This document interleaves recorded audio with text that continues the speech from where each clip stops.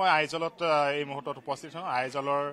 Aizawl north 2 সমষ্টিৰ এটা vote গ্ৰহণ কেন্দ্ৰত উপস্থিত আছোঁ আৰু পুৱা 7 বজাৰ লগে লগে ভোট গ্ৰহণ প্ৰক্ৰিয়া আৰম্ভ হৈছে 40টা বিধানসভা সমষ্টি মিজোৰামৰ আৰু পুৱা 7 বজাৰ পূৰ্বে আচলতে ভোট গ্ৰহণ কেন্দ্ৰসমূহৰ ভিতৰত লানি পাতি বহি ইয়াত ভোটাৰসকল আহি বহিছে আৰু এনেধৰণৰ পৰিৱেশ অন্য ৰাজ্যত দেখা নাযায়। আচলতে শাৰী পাতি থিয় হৈ ভোটাৰ ৰাইজ আহি আন ৰাজ্যসমূহত দেখা যায় যে ভোটাধিকাৰ সাব্যস্ত কৰাৰ বাবে শাৰী পাতি থাকে, কিন্তু ইয়াত মিজোৰামৰ এই দৃশ্য চাওক।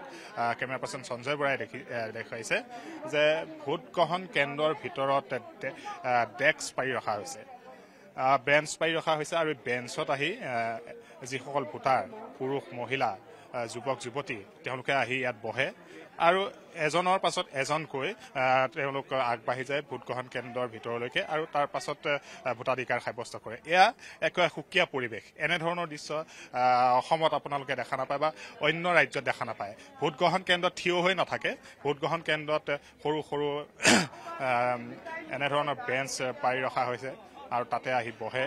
তাৰ পাছত যেতিয়াই তেওঁলোকৰ নাম আহি পৰে তেতিয়াই তেওঁলোক ভিতৰলৈ প্ৰৱেশ কৰি ভোটাধিকাৰ সাব্যস্ত কৰে। মই এই মুহূৰ্তত আইজল নৰ্থ 2ৰ ভোটগ্ৰহণ 2টা কেন্দ্ৰ আছে ইয়াতে, ৰামলুন ভেংলাই 3 আৰু ৰামলুন ভেংগাই 2 এই 2টা ভোটগ্ৰহণ কেন্দ্ৰ। এটা ভোটগ্ৰহণ কেন্দ্ৰতে 1168টা ভোট আছে, আনটো ভোট কেন্দ্ৰত আছে 672টা আৰু কিছু মুহূৰ্তৰ পূৰ্বে 7 বজাৰ পূৰ্বে আচলতে ইয়াত মুখ্যমন্ত্ৰী জোৰামথাংগা আহি নিজৰ ভোটাধিকাৰ সাব্যস্ত কৰাৰ বাবে এইটো ৰামলুন ভেংগাই 2 ভোটগ্ৰহণ কেন্দ্ৰত উপস্থিত হৈছিল, কিন্তু তেওঁ প্ৰথমে আহি উপস্থিত হৈছিল যদিও ইয়াত ইভিএম বিসংগতিৰ বাবে মুখ্যমন্ত্ৰী জোৰামথাংগাই ভোটদান কৰিবলৈ সক্ষম নহল। তেওঁ সংবাদ মাধ্যমৰ সন্মুখত মন্তব্য কৰি ইতিমধ্যে ওলাই গৈছে আৰু কিছু মুহূৰ্তৰ পাছত পুনৰ তেওঁ ভোটাধিকাৰ সাব্যস্ত কৰাৰ বাবে আহিব।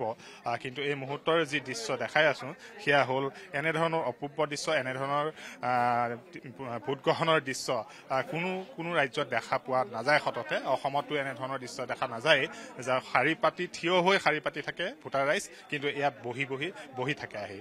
তাৰ পাছত একাধিক্ৰমে ভোটাধিকাৰ সাব্যস্ত কৰাৰ বাবে ভোটগ্ৰহণ কেন্দ্ৰৰ ভিতৰত প্ৰৱেশ কৰা দেখা যায়। অতি শান্তিপূৰ্ণ পৰিৱেশত নিৰ্বাচনী প্ৰচাৰ সমাপ্ত হৈছিল। তাৰ পাছত আজি 7 বজাৰ লগে লগে ইতিমধ্যে 1 ঘণ্টা 2 মিনিট অতিক্ৰম কৰিছে।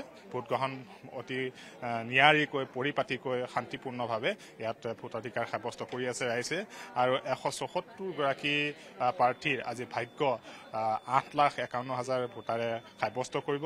ইয়াত মহিলা ভোটাৰৰ সংখ্যা বেছি মিজোৰামত, ইয়াত আছে 4,39,026 গৰাকী মহিলা ভোটাৰ, তাৰ পুৰুষৰ ভোটাৰ সংখ্যা কম 4,13,062 গৰাকী ভোট। আৰু এইবাৰ দেখা গৈছে যে প্ৰথম ভোটাৰৰ সংখ্যা 50,611 গৰাকী।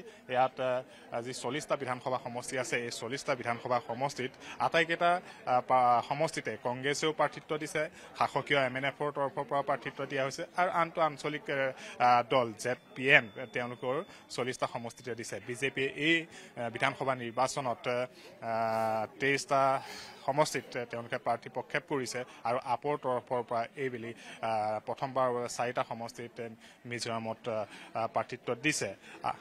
Sir, how positive you are because of the opposition parties out here, ZPM, are also saying that they are also strong and they are going to form the government out here? Well, I have a full confidence that we will be able to form the government with an absolute majority.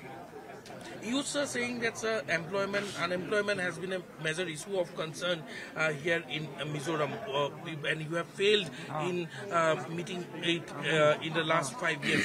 How you like? Well, because of the COVID, not only Mizoram, the whole will suffer a lot. It's a matter of survival for the whole world.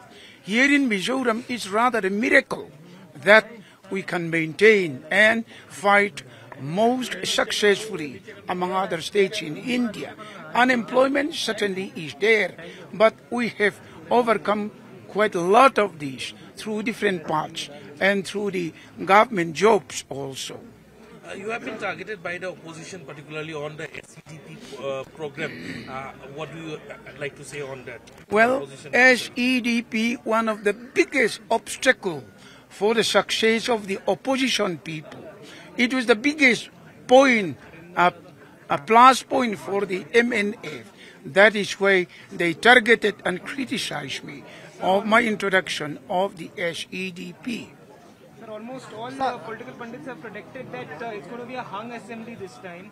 How do you see your party from henceforth? Like, will you go into a coalition if required from the government? Well, it will not be a hung assembly.